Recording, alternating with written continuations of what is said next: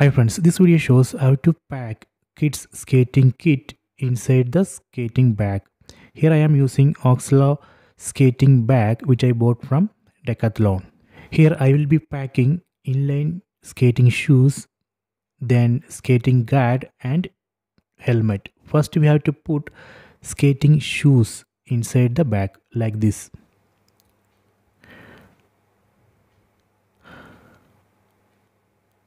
Okay, done. Then we can put helmet.